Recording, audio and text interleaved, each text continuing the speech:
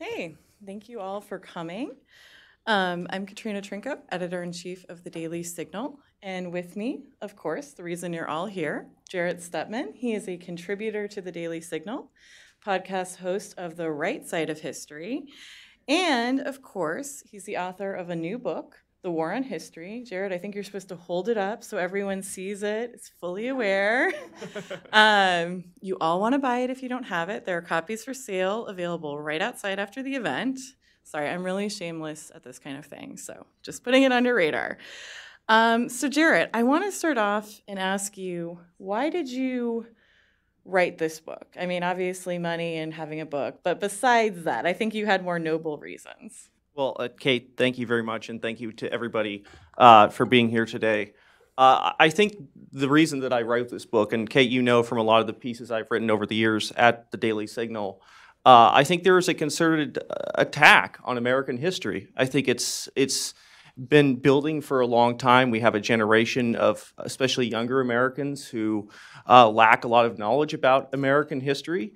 And I think right now we are seeing outright attacks on a lot of the figures who were once venerated in American history. And I think it's become an escalating thing over the years. We've seen statues, murals being taken down. We've seen people like Thomas Jefferson, once widely venerated American by people across the political spectrum, whose legacy is coming under question, who many say we should remove from statues and things like this. And I think that we are at a critical time. I think that the United States, we have a shared history. We have a shared history of ideas and people in this country.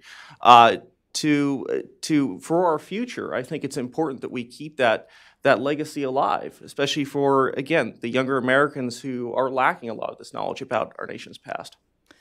So what are the threats to our country if the younger Americans, as you mentioned, don't really know our history or learn an incorrect version? What does that mean on a practical level?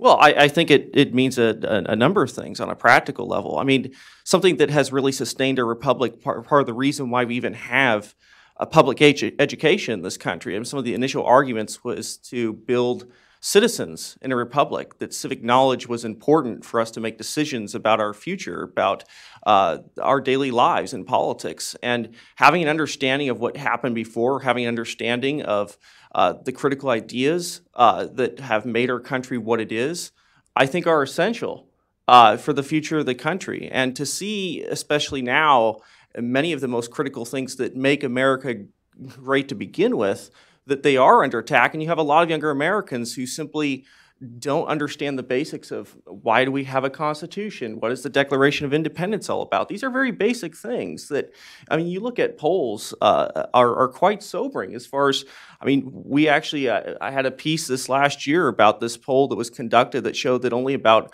a third of Americans could even pass a citizenship test in this country. And so I think you have a combination of a lot of ignorance on one side and an education system that has failed many young Americans, combined with, I think, a lot of bad ideology, a lot of indoctrination. I mean, we've also seen polls of ideologies like socialism rising among younger Americans in particular. I think that those things aren't necessarily connected, but I think that there is a connection there. If you don't have an understanding of what this country was built on, the Constitution, the Declaration, you are more apt to embrace radical doctrines.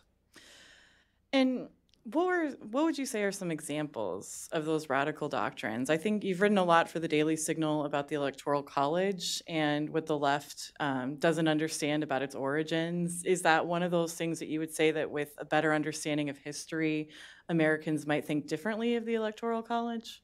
Well, I do. I do think once they are educated about the origins and the history of the institution, I think that there is a lot of appeal. Of course, we use the word democracy, I think, sometimes not correctly, I think, in a lot of cases. But the Electoral College is a foundational part of our system. It's the way that the founders created to elect presidents in this country. It was based on a system of federalism that I think is essential to how America works. I mean, you look at the debates at the Constitutional Convention, the Electoral College was a widely agreed upon thing, ultimately, and the convention was a very contentious place. I think it served this country very well over our history. I mean, the succession from one leader to the next is something that has destroyed many republics in the past. We've been very fortunate that we've had that kind of smooth transition. And I think that system has served this country very well for a long time. And, you know, we see, of course, a lot of arguments from some saying that our system is not democratic, it's not fair. But our system has created a lot of great leaders, a lot of great presidents. And I think that to abolish it now would be reckless. And I think that a deeper understanding of why the institution was placed there to begin with, I think does prevent people from embracing that radical step, which is abolishing it.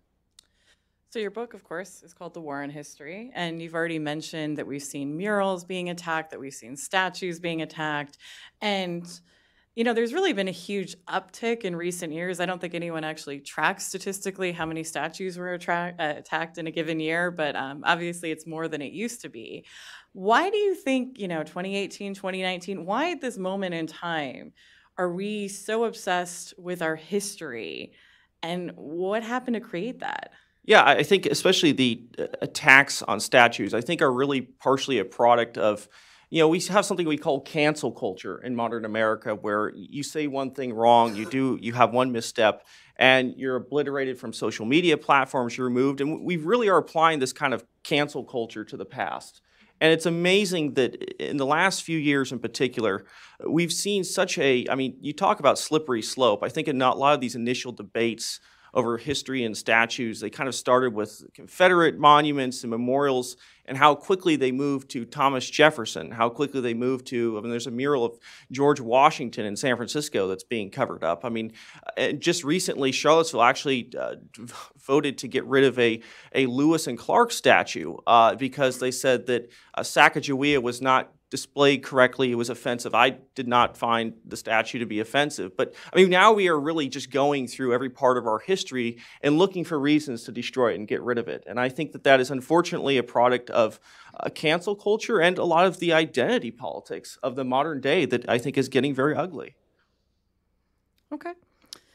So we're in November. Thanksgiving is coming up. You write in your book, you have a whole chapter on Thanksgiving. So what are some of the myths surrounding Thanksgiving, and what is the truth about that holiday's origins? Thanksgiving is an incredibly important holiday to the history of the United States. Of course, most know the initial story of the Pilgrims, that first Thanksgiving. There are actually many first Thanksgivings. It really has been an evolutionary holiday. I think there's always the kind of gotcha articles about, well, the Pilgrims didn't really eat turkey on Thanksgiving. That really isn't the reason we have Thanksgiving. Yes, I know. It's an incredible thing. There wasn't actually turkey that was consumed on Thanksgiving. I think their diet was actually very much different at that time. But that's not the essential quality of why we have Thanksgiving. And it's really incredible. I mean, you know, there are all kinds of articles and a lot of publications saying that Thanksgiving is something that needs to be, you know, we shouldn't really be celebrating this, that Thanksgiving itself is problematic. There's these calls that the Pilgrims were genocidal. And I think a lot of those attacks, I think, are based on, I think, a lot of bad history. I think that Thanksgiving itself, which has evolved as this great holiday, especially in the 19th century. One person in particular I highlighted in my book was Sarah Josepha Hale. Not many people today know who she is. She really is the godmother of Thanksgiving. She promoted in the 19th century that America needed a cultural holiday of giving thanks for what we had in this country. And ultimately, she spoke into the ears of many presidents for a generation that, I think her words fell on deaf ears until President Abraham Lincoln took up the cause during the Civil War. An interesting time to be celebrating a Thanksgiving, but it was very important for Americans at that time to give thanks for the things that they have. I think what we're seeing now, and I do talk about the reason, you know, we celebrate Thanksgiving and giving thanks is so important, because I think it's really being replaced by a new ethos of grievance. I think we do see that, that's kind of an overwhelming doctrine, I think, that is embraced by so many Americans, that instead of being thankful and grateful for what we have in our history, we have a grievance. Things are So Festivus. yeah, it's like a Festivus, but kind of on the other foot. And I think that is a problem. I think especially, we're going to see, especially as the Thanksgiving holiday draws near, we're going to see a lot of attacks on the holiday, which is so important. I mean, it's a shared cultural holiday, and I think that's something that really struck me. My wife, whose parents actually grew up in the communist Soviet Union, they were immigrants to this country. How important Thanksgiving is to them, because they feel that they are part of America. They are giving thanks. They understand what there is to be thankful for in this country. Things that don't exist around the world. I mean, not just material prosperity, but that you have the right to worship the way you want. You have the rights that are guaranteed under our Constitution. They are thankful for the generations of Americans who made that possible. And I think that's such an important and critical holiday. It's a part of binding the country together into something that's a shared tradition. That's so interesting, because I hadn't really thought about the war on Thanksgiving being at all about, essentially, to dumb down what you said, the war on gratitude. Like this perspective that, oh, we can't be grateful because that means America has some good parts. So we have to. That's really fascinating. You mentioned, this lefty talking point that the Pilgrims are genocidal. You also got into Christopher Columbus in the book. You and I both grew up in California, in the Bay Area, and I remember dressing up as a pilgrim in kindergarten, which I cannot imagine a California public school would allow these days. But I'd be curious, what would you say, to a parent whose child comes home and says, I learned in school today the Pilgrims were genocidal, which I bet is happening. What's the truth there? Yeah, I mean, certainly, and going back to Columbus, it's quite incredible that, within a generation, Columbus was so widely respected and admired. I mean, if you do ask your average student today who goes to a modern public school, they'll probably tell you Columbus is this awful man. He's just a terrible, evil monster. I do go through in my book, basically, I lay out the case for Columbus. I think that there are a lot of reasons to continue celebrating him. I think that calling him a genocidal maniac, which is, I think, what a lot of the accusations that are out there, is incorrect. I think it's incredible. I mean, just this year we had the D.C. City Council the District of Columbia City Council abolishing Columbus Day, which is incredible. I mean, this is basically a city that the Founding Fathers, this is what they named after Columbus, the goddess Columbia.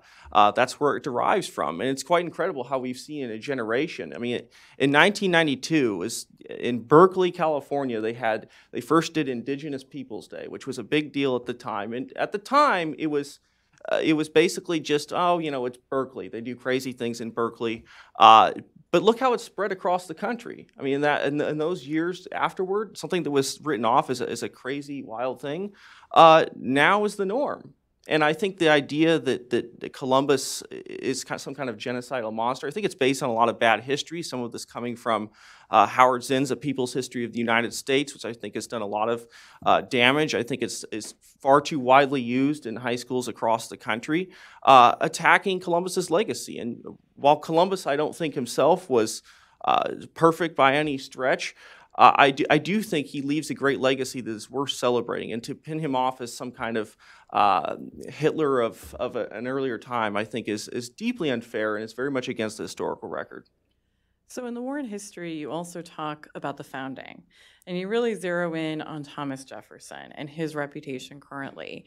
So tell me about that. Do you think he's misunderstood today? Do you think we see his legacy in the correct way? How should we view him? Yeah, it's funny that, as we see Alexander Hamilton get a little bit of a bump because of the musical that came out, we see Jefferson's reputation falling. And to a certain extent, it makes sense. I mean, Jefferson was a slave owner. Jefferson was, in many cases, you could say that makes him politically incorrect. And I think that it's incredible to see Jefferson's legacy in particular being attacked. And he does open himself up to attacks, because the man who is the slave owner is tortured by the idea of slavery. This is the man who wrote the Declaration of Independence, said in that declaration that we hold certain truths to be self-evident, that all men are created equal. And yet we see at the same time Thomas Jefferson owned slaves. And I think I think we sometimes misread this and say, well, did he not mean what he said in these words? And I think if you do go through the words of Thomas Jefferson, he very much meant what he said. And I think that generations of Americans thereafter used his words as a rallying cry. I mean, certainly when you talk about the legacy of Abraham Lincoln, he said in a birthday celebration of Jefferson, all credit to Thomas Jefferson for injecting those words, all men are created equal, into the Declaration of Independence. In a nation in which race-based slavery was very much a reality. I mean, slavery itself was very much a reality for most of human history, that Jefferson had the forethought to inject that into our country's founding document. That's an incredible thing, and that's something that the generations who came after, who opposed slavery, used as a rallying cry. And I think that is Jefferson's legacy. I think this idea that because he was a slave owner, we can't celebrate him. Jefferson did something that was incredibly brave. Americans had to purge the evil of slavery in this country. How are they going to do it? Through the philosophy of men like Thomas Jefferson. So how do you think we should approach people like Jefferson, who obviously, I think from what you said, didn't live up to his own ideals? He owned slaves. He recognized, it sounds like, the moral evil of that. Couldn't bring himself to apparently abandon the practice. What do you think is an appropriate way to look at flawed figures, which is really everyone in history? I mean, it is about everyone in history. I mean, in our own times, I think we have deep flaws as well. I think it's very easy to look back on a time in which, again, slavery was very much a reality. I mean, I do point in my book, look, we have something in our Declaration of Independence which says, all men are created equal with certain unalienable rights. Life comes first on that list. I mean, and we look today at the United States, where something like abortion is something that's very widely accepted in this country. I think that maybe 100 years from now, 200 years from now, maybe they'll look back on us and say, how could you have let this happen? How could you have let this be in this land of liberty? It's because there were some people who were brave, like Jefferson, even ones who, to a certain extent, were very much tied to that system, that pernicious system. Had the bravery and courage and forethought to basically create the philosophical argument to destroy it forever. So, over the past few years working with you, I have learned a lot about Andrew Jackson, who was not really on my radar of cool presidents before this. Tell me about Jackson and why you thought he was worth, I believe you've got close to an entire chapter in your book about him. Why do you think he's such a pivotal president? Yeah, Jackson kind of became a major figure after, of course, President Donald Trump put his portrait in the White House. Of course, he has been a major figure in our history, and I think there have been a lot of controversy over Jackson. I think a lot of people don't understand his legacy. He's attacked by people now, both on the left and right. But I do think Jackson and his generation in general leave a very strong legacy. I call them the "Don't Tread on Me" generation of Americans. And this was the first generation after the American Revolution that had to make this country work. I mean, we look to the founding fathers and what they created. It was Jackson's generation, the young people who were many times children when the American Revolution was ongoing, who learned the lessons of war. These are people who had experienced an incredible war that most Americans today can't quite even understand. Jackson, of course, his legacy, of course, defending this country in the War of 1812 at the Battle of New Orleans, is one of the more dramatic moments in our country's history. The War of 1812 itself, kind of a forgotten war in our history. People called it the Second War of Independence. Jackson played an essential role in that war. I mean, this is a war in which the United States took a lot of beatings. I mean, Washington, D.C. itself was burned to the ground. And at the very end of that war, you had a man who was completely untutored in the art of warfare, defeating the British military at New Orleans, a man who was the brother-in-law of Wellington, the hero who had defeated Napoleon's troops in Europe. That this man had created this incredible defeat for the British at New Orleans at the very end of that war, giving Americans the national pride that we had stood up to the bully of Great Britain, is something that Jackson deserves to be remembered for by Americans. And further on that, I think Jackson also, in his legacy as President of the United States, which I think many see as controversial, there were a lot of positives to Jackson's worldview, relying very much on the philosophy of Jefferson. He believed in a kind of federalism that is incredibly important. It's really one of the first populist movements in American history, and I think in some cases, very principled one. I think the era before Jackson became President of the United States, called the era of good feelings, was often an era of corruption, in which D.C. did have a kind of bipartisan consensus that Jackson waged war against. And I think it leaves an incredible legacy afterward. So I do like to bring up Jackson. Of course, as I said, he is a controversial figure, but he leaves a deep history for this country that shouldn't be forgotten. So you brought up populism, which is probably one of the most controversial concepts in our nation's history. And I think we're still fighting about it, whether, populism is good or bad. And you see this really waged by pundits every day on cable news. What do you see as, I think you used the term principled populism. What is that to you, and how did Jackson and the Don't Tread on Me generation really bring that about? Yeah, I think that the kind of principled populism, I think especially if you look at the writings of Andrew Jackson and his motives, I think he really believed that Washington, D.C. was becoming corrupt. And I think there was this idea that there was a out-of-touch elite in the nation's capital. Of course, Jackson rode a very kind of democratic wave. A lot of states had basically direct voting for the first time in political elections, which brought Andrew Jackson to higher office. And I think he very much stood against, at the time, an insulated elite in our country. I think if you look at his ideas about federalism and things like this is a man who believed both in the fact that the federal union needed to be preserved, but at the same time, most policies should be done by the states.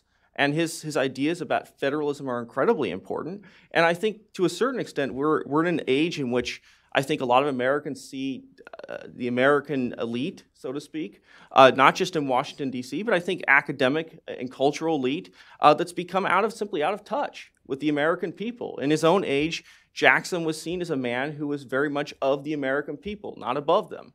And Americans brought him to power at a time which a lot of Americans were losing faith in the institutions of their country. And I think that's why he is a very important figure in our country, especially now as we're dealing with, I think, populist movements, not just in the United States, but around the world. So let's talk about Teddy Roosevelt. This is another person that I've learned a lot about since working with Jarrett. You are a big fan of him, even though he is pretty controversial on the right. So what do you like about him? Yeah, I think Teddy Roosevelt, and again, a lot of the figures I choose in my book are not simply because they are conservative or liberal, but simply because they have something that they've given us, that's something that's very important about who we are. And I think Theodore's legacy of Americanism is an essential part of our country. Theodore Roosevelt, very importantly, his time period, late 19th century, early 20th century, this country did have a very high level of immigration. I think it was something that really Americans were grappling with as demographics were changing, as we're dealing with the fact that we're a country stepping into the 20th century that looks very different. America was becoming a superpower, whereas in the 19th century, we sometimes forget that the United States wasn't a world power, certainly in anything like what we are today. Theodore Roosevelt was of that generation that was dealing with that American transition. And I think he has some of the most important things to say about what it is to be an American. He had this incredible speech. I think everybody needs to know this speech about hyphenated Americanism. He gave it at a Knights of Columbus event, which at the time, Knights of Columbus is now, it's a Catholic fraternal organization, unfortunately becoming controversial yet again. Many in those days called it un-American. They said to be Catholic is not to be American. There were a lot of groups that were against the Knights of Columbus, including the Ku Klux Klan. And Theodore Roosevelt went to the Knights of Columbus and made this dramatic speech denouncing the idea of hyphenated Americanism, that if you come to the United States and you embrace what this country is about, you are an American. And he chastised those who are immigrants who didn't identify with their country, but also Americans who had been here since as long as Roosevelt's family, who had chided the newcomers who wanted to be Americans as well. And it's an incredible attack on both The idea that you could be a citizen of the world, or that you should embrace this whole identity rather than being an American, but also nativism. And I think that is what's incredibly important about Theodore Roosevelt's legacy. That's really interesting because you mentioned at the beginning that, you think identity politics is to blame for a certain extent for the current war on history. But from what you're telling me, this is not the first time identity politics has played a big role in U.S. history.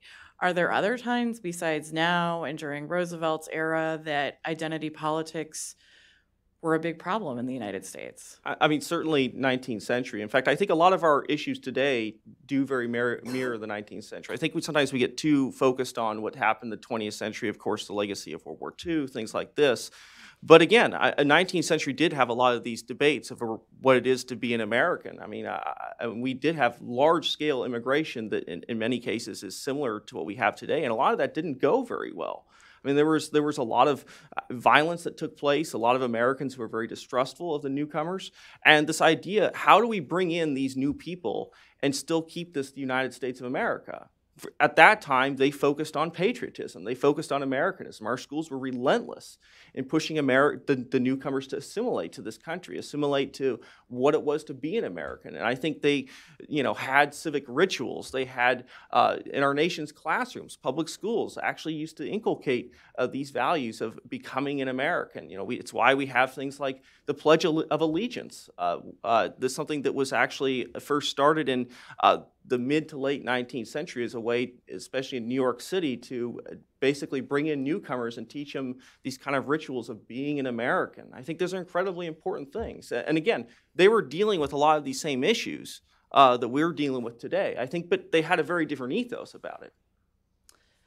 So in the war in history, you do discuss, even if you think maybe we focus too much on it, World War II and the Cold War and America's role, in the 1900s as a world superpower.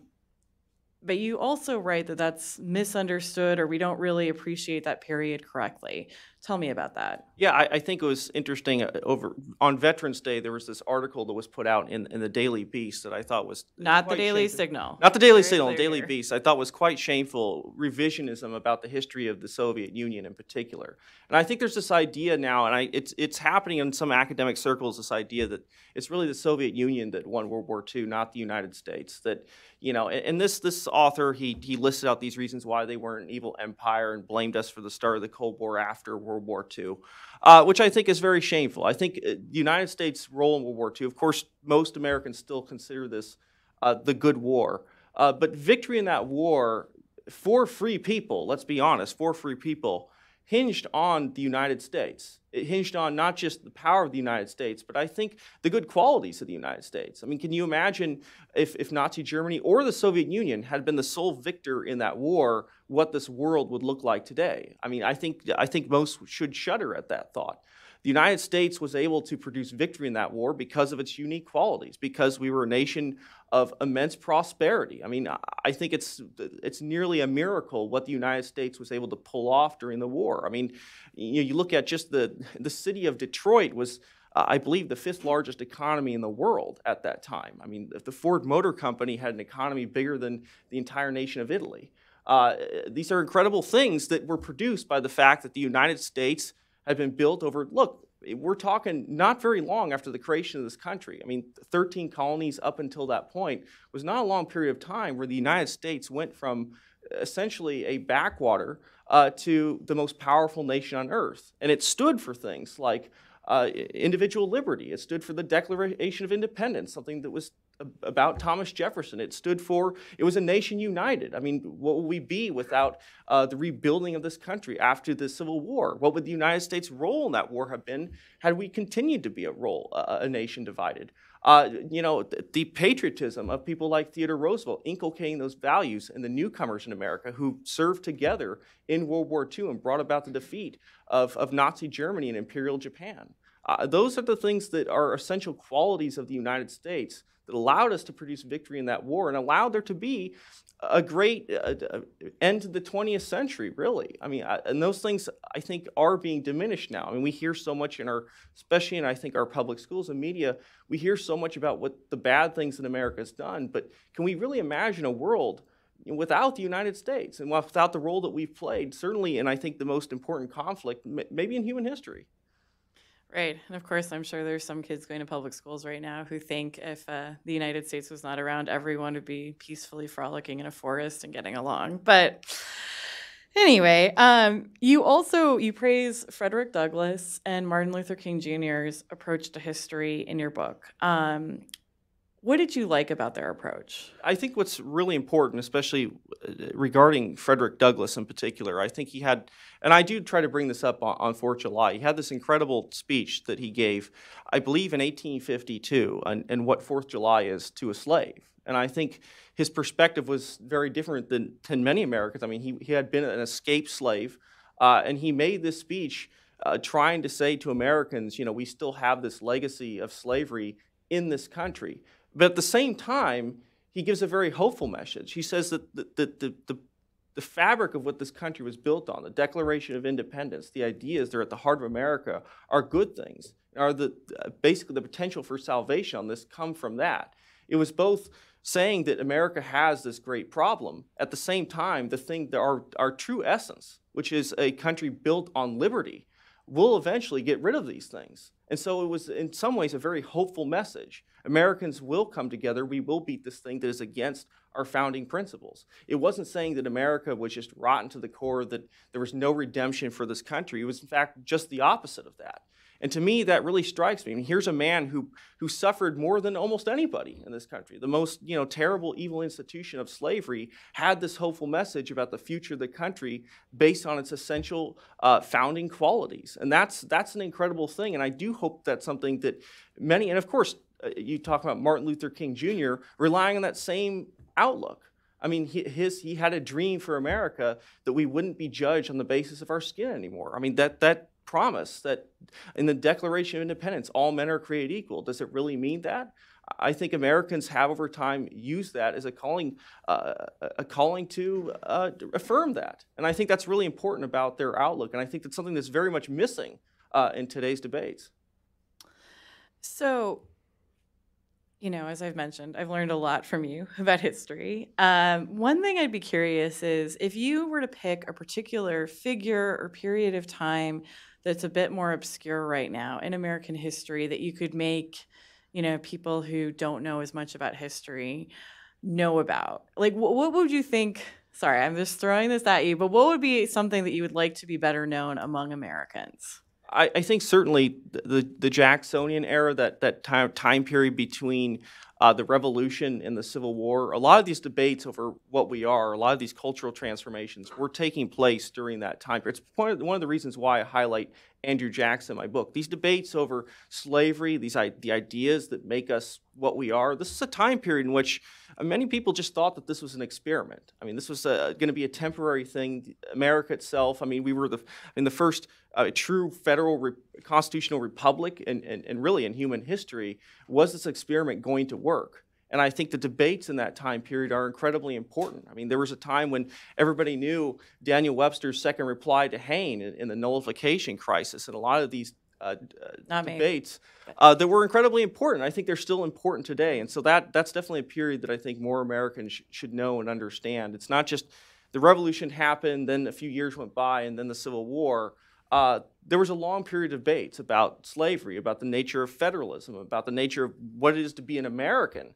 Is your identity that of a Virginian or is it of American? And I think a lot of people, those debates were often ferocious during that time period. And it was one of a lot of, in America's kind of youthful stage, it was kind of an aggressive time period. A lot of chaos was happening at that time. So I do think that is one of the most important stages in American history that more people need to know about. So we, maybe with a little bit of tongue-in-cheek, called your and Fred Lucas's podcast The Right Side of History. But, sass aside, that's a concept we hear a lot about these days. I believe President Obama referred to it. Certainly progressives talk about it constantly. What do you think about the concept, the right side of history? It is tongue in cheek because, of course, Fred and I are conservatives, but I think the notion of there being a side of history, I don't think history has a side. I mean, there are rights and wrongs in history, but there's no side of history, as if history is being guided by this one side that will eventually triumph. I don't think that happens. I mean, you see the history of the world. I think there are a lot of good ages and a lot of very dark ones, and I think this idea that we're just perpetually moving forward to this blissful utopia in the future, I think is ridiculous. But I think is the attitude of many. I think it is kind of generating, you see this, the war on history itself. I mean, this idea that we're going to go after statues and monuments to people who are now politically incorrect because they were on the wrong side of history. If only we purge their legacy forever, we can move on to this blissful utopia in the past. The oppressions, the racism, the bigotry will all be done away with if we get rid of these things that were on the wrong side of history. And I think that's a very wrong way to look at things. And so again, my show is very tongue-in-cheek, and to a certain extent is a little bit of a dig, but I reject the idea that there is a right and wrong side of history. There's things that are right, there are things that are wrong. But we do need to look at history as sometimes very complex. Some of the people who have brought to us the greatest ideas in this world have had many other ideas that we would outright reject today. I mean, that Thomas Jefferson was a slaveholder who brought us a Declaration of Independence. We have to account for that. How was that he brought those ideas to the world, even though he knew the reality of this system itself, and he warred against it? So, by my memory, you spent about a year writing the war on history. And of course, during that time and since, your day job has been writing for the Daily Signal, generally on news of the day. Do you think you view current events differently as a result of being so immersed in history? And if so, how?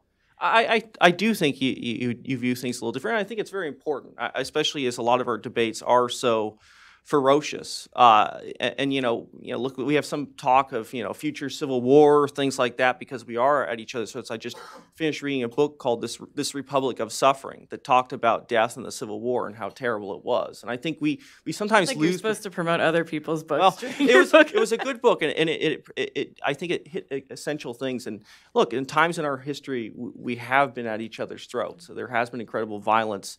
The tragedy of that war is something that I think still leaves a legacy in this country, a very deep one. And I think that sometimes we get too caught up in the day-to-day, the kind of nonsense that happens in Washington, D.C., and we lose that bigger picture of we are very blessed and fortunate to be in this country, despite I think the divisions among us. And I think some of them are quite severe. I think some of the differences in outlook, are very problematic for our future. But at the same time, having that deeper perspective about the conflicts that have taken place in our country's history and then the wider world history. We really do have lived in kind of a golden era. I just find it funny, we're millennials, Kate, and so many millennials think that this must be the hardest time ever to live. It's just that, we've lived through so many hardships, and knowing the history of even, your grandparents should tell you that idea is quite ridiculous.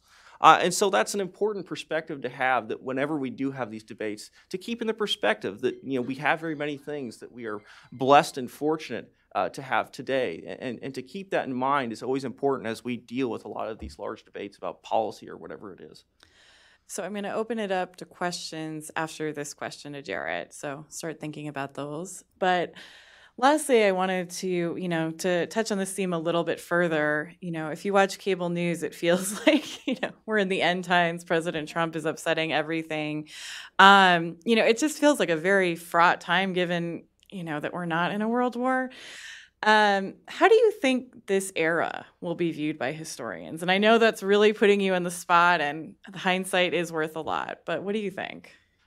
I do think there is a kind of great tumultuous time happening right now. And we've seen, like we talked about, so many populist movements happening. I think there is this problem. I think there is a divide, I think, among what you would call the American elite and the common American in this country. I think there's a difference. I mean, look at what happened in the 2016 election, something that I think most people in D.C. just never saw coming. I think that's very true. And so I think a lot of these issues are cropping up. What's the nature of a nation? What's the nature of a country? Is it better to be a citizen of the world or a citizen of your country, the United States? is patriotism a good thing, or is it something that stands for racism and things like this? These are very serious questions that I think are going to be resolved in our period, and there could be some ugly times ahead in our future. But I do think it's an important moment, and I hope a lot of people, especially what we've seen the last 5-6 years and even longer, take this time to reflect on what it means to be an American, reflect on what the future of our country is. We've been blessed with incredible wealth, incredible prosperity, but now we have the threat of a rising China, which I think stands for many things that Americans have always been against. And we have many threats around the globe that the United States is going to be, if we were the essential nation in the 20th century, we're going to be so again. It's important that Americans resolve a lot of these issues that we have so that we're a strong, united country, one that embraces the liberty that is the legacy of our founding. Okay. Do you want to have the first questions? Just bring the mic around. Brilliant. Really brilliant. Thank you very much. Could you say something about the most connected generation is actually being quite isolated, and the near universal retreat to safe spaces on college universities, and what this portends for history, and how is there a solution to this? I think there is a solution to this. I think that many young Americans are looking for those communities that are disappearing. And it does worry me. I think we're a nation that is many ways coming apart. People are looking for something to identify with. I think that's why we've seen a rise in identity politics too. And I think that's why it's so essential right now. That problem of isolation leads to a lot of pathologies. We've seen these pathologies break out into violence and terrible things in this country. And I think that's why it's so important to reestablish these civic institutions that have been so important. America's about individualism and limited government, individual liberty, but it's also been about community. And I think for the millennials and Generation Z coming after us, I think these are going to be important things to rebuild. And it's why I focus very strongly on history, because for a lot of young Americans, they feel they're kind of alone in the void, so to speak. All they've heard is some bad things about their country. They're unmoored from the church. They're unmoored from their families. Many of their families are broken apart. These are the things that I think kept Americans strong in the past. And I think we are at that critical time period where these things do need to be rebuilt. They're going to be different than how they were 50 years ago. But I think a lot of Americans see this as a problem. And I think this is why we need to continue to double down on teaching the youngest Americans about their history and about what came before them, the things that have bound them to their parents, their grandparents, and to the generation of Americans who are not related to them. I think that's why that's so critical, especially at this time. In the gray shirt, you had a question? It seems like the whole basis for the attack on American Constitution and history is the argument that America is somehow racist. They use that word racist constantly and inevitably. What I would like to see is how can we take the whole concept and definition of racism away from the left wing and use it to our advantage? Like, I like to tell people the problem with all these left wingers who constantly announce that something or somebody is racist is that they've obviously turned into awful racists themselves. It's kind of like vigilantes, which are formed to oppose crime but soon turn into criminal organizations. So the question would be, how can we redefine that term racism and use it to our advantage?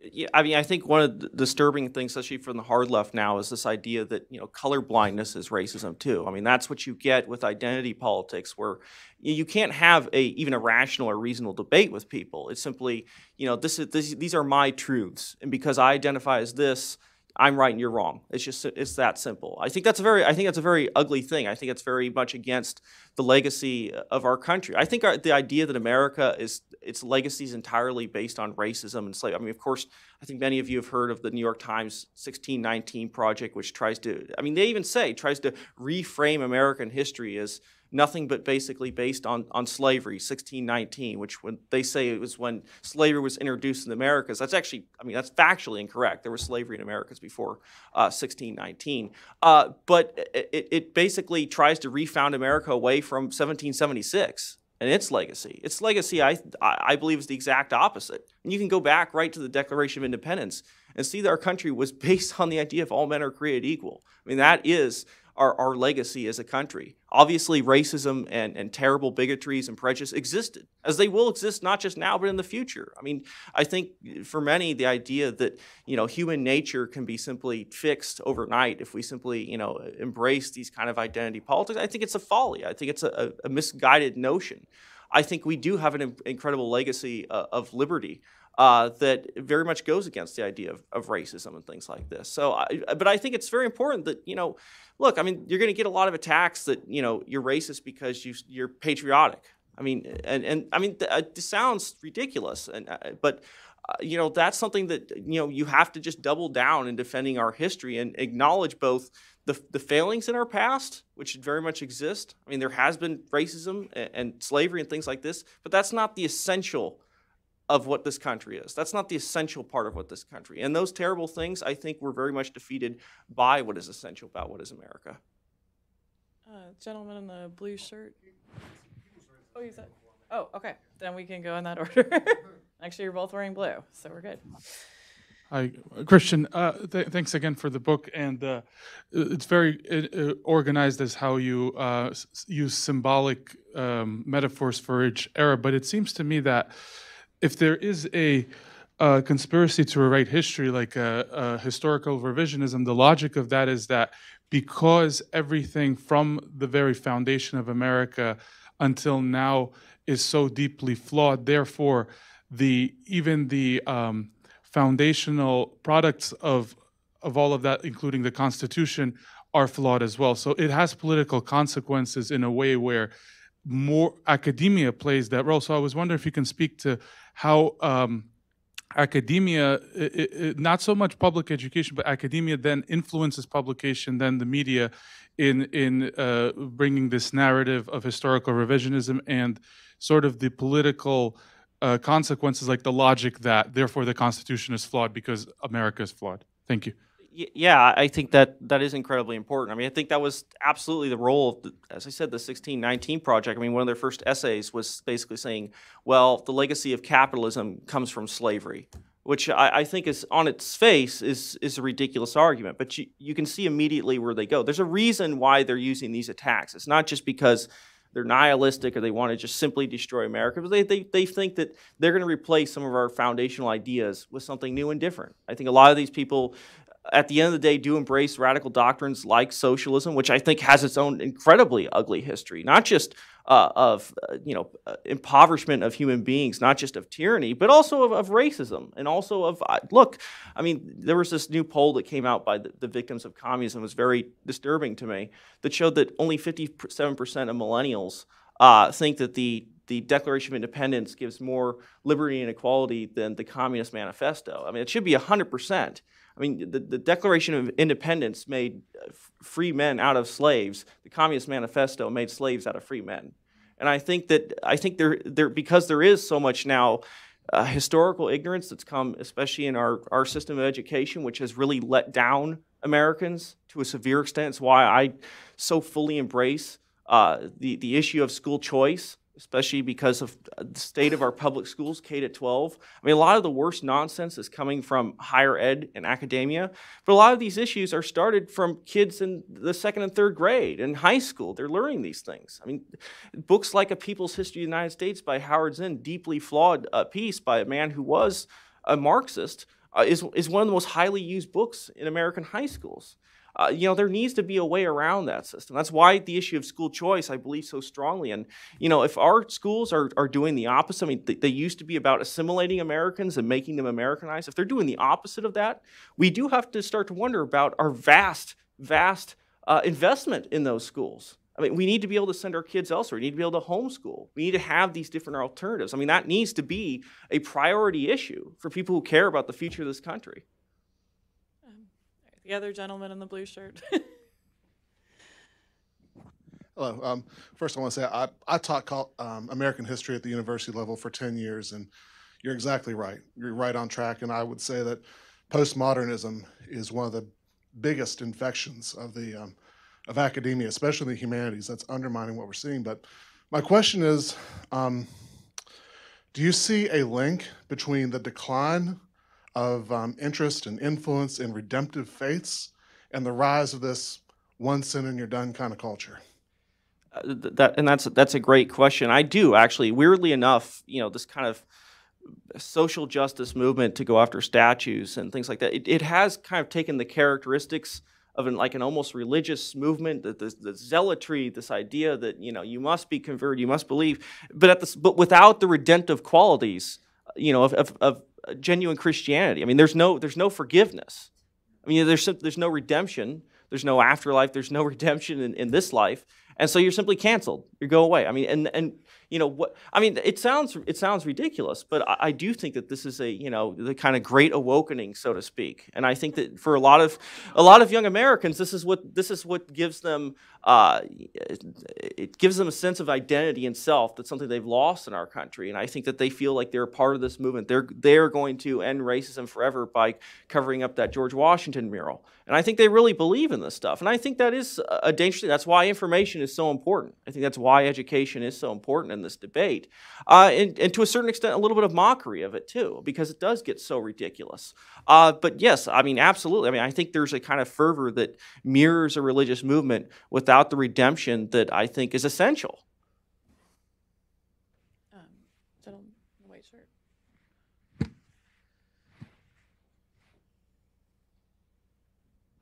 Hi, Tom Spohr, Heritage Foundation. Jared, I'm looking forward to reading your book. I have a question for you. It's got to do with, I find your idea of not using a lens made in 2019 to look back through all of history and judge people accordingly appealing. I was wondering if, when you look back, are there times where people would kind of lose, even if they have departed, I guess, from what we would even consider an acceptable standard at the time?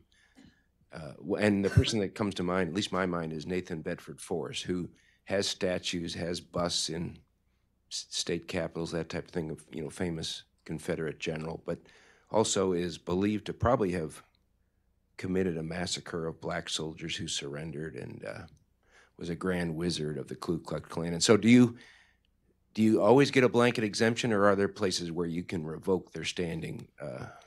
I think we should. I mean, certainly, I think we should judge and look at. Look, you're not just exempt from the morality of your time or any time because of you're in a part of history that didn't believe in those things. I think we can look back and say, well, these people did terrible things in history. These people failed, or they made the wrong choices.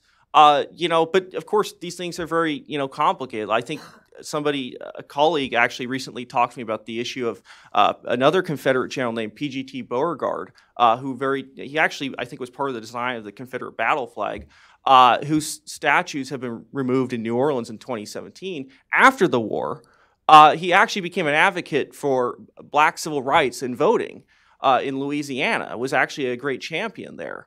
It's interesting to see his statues, because of course he fought for the Confederacy, but at the same time, after the war, fought to restore voting rights to black citizens. I mean, that's obviously a complicated legacy of a man who had a change of heart. I mean, his statements are actually quite incredible. I find it amazing that there's a Confederate general who probably did more to try to actually get black voting rights in this country than your woke social justice war on a college campus today. I think that's maybe a dramatic example.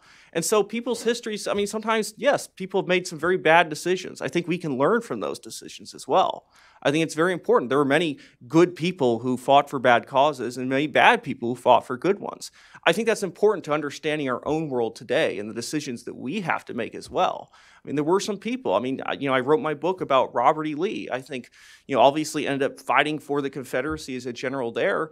It was in many cases a very good man who fought for this cause that ultimately broke the country that he loved. And then, of course, his legacy after the war. How do you rebuild that country that, where you had Americans at each other's throats? And that took, the ideas of redemption, the ideas of forgiveness, malice toward none, charity for all, the ideas of Abraham Lincoln.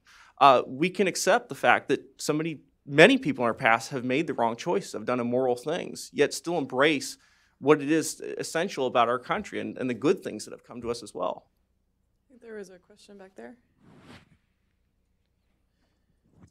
Thank you so much. I did have a chance to read almost all of the book. I didn't. I think the Antifa chapter is left, so I'm looking forward to that. And I want to put a disclaimer on my question. First of all, I am a contributor to the Daily Signal. I've been a conservative since I was born. I am a Republican since 11. A former appointee in the Trump administration.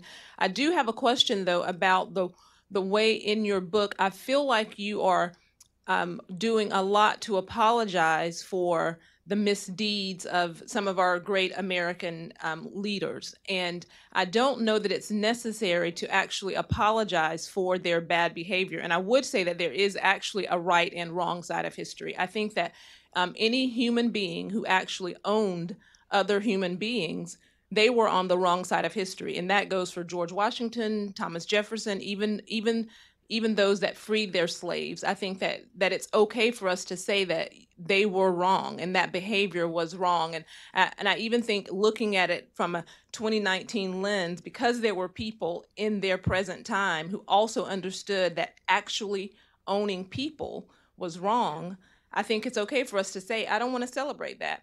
I also would like to understand there are people who are who I believe have no home training, who throw things on statues and spray paint statues. That's bad behavior.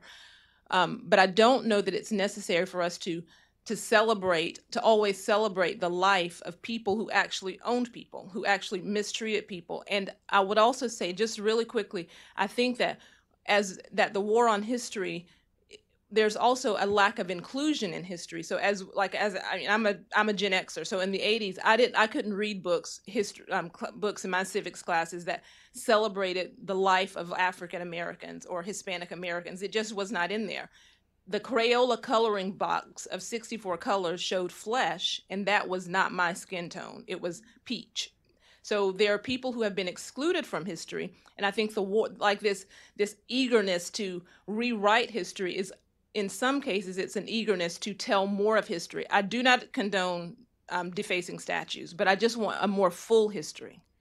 And actually, I think that's a good point. And I think one of the problems with this moment is that, we instead of being inclusive as far as our history and celebrating more, and I do hope, certainly in some of my writings and elsewhere, can bring back the stories of many Americans who have been forgotten, who have an incredible legacy. It's not just about Thomas Jefferson and Abraham Lincoln. There were a lot of other great Americans too, who unfortunately have been buried. I think we are seeing a restoration, for instance, of Frederick Douglass, who I think is probably one of the 5 greatest Americans in our country's history. A lot of young Americans don't know much about him, and a lot of other figures too. And I think the important part of this, and I think that the real problem with this movement to destroy statues and stuff, is it's not very inclusive at the end of the day. It's less about celebrating other heroes or other people who have done great things, but simply finding other people to destroy. And I think that that's an important part. I think part of our country's legacy, I did bring this up in the chapter about Christopher Columbus. I mean, many groups, especially Catholic Italian groups, mid-20th century, were building statues to Columbus, who to a certain extent was controversial. The Ku Klux Klan hated the idea that we're going to have some kind of Columbus Day because this represented Catholicism and new immigrants and things like that. But they built these statues. They didn't go looking for we need to get rid of those Protestant statues down the street. That guy was a nativist. They looked to build something positive and celebrate the good things and included more contributions from more Americans. And I think that's what's important about this. We should be building upon our history. Much of it has been forgotten, and that legacy. Look, sometimes it's very clouded.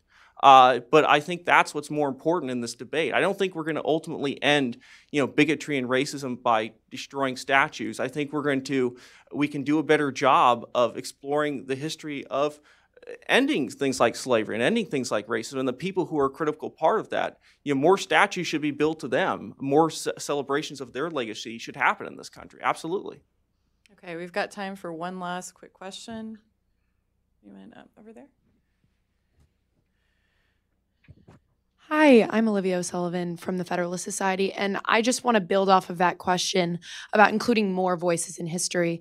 And so as we include more voices and more points of view and perspectives in history of new types of individuals who actually reshaped our country's history, and that inclusion perhaps casts a shadow on the figures that we already know, like Andrew Jackson.